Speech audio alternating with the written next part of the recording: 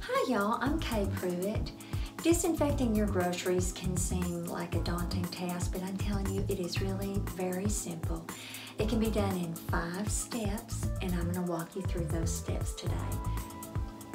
Create a sanitation station where you can clearly distinguish dirty items from clean items. That way you don't run any risk of accidentally putting a dirty item in the clean section or a clean item in the dirty section.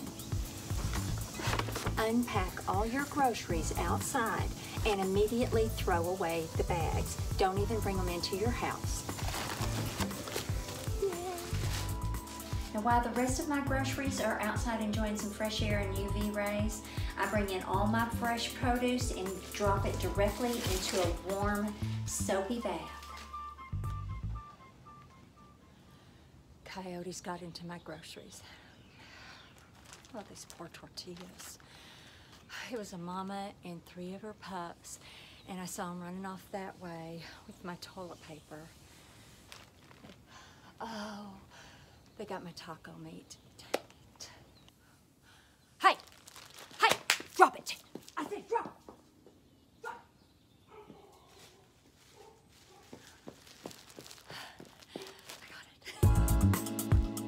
it. Step 5. Spray each item.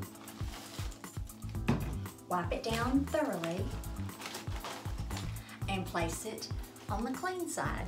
Now, if any of your items come damaged or get mauled, you can just throw a piece of tape on it, like I'm gonna do here. There we go. And then proceed to clean as normal.